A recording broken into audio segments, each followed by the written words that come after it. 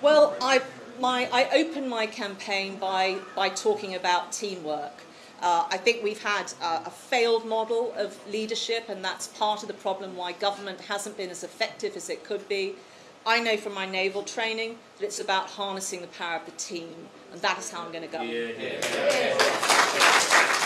I am very different to Boris Johnson, but we stood on the same manifesto, and I think we believe in those same things. We both were passionate about the opportunity that Britain leaving the regulatory orbit of the EU was, not just to our country, but to the world.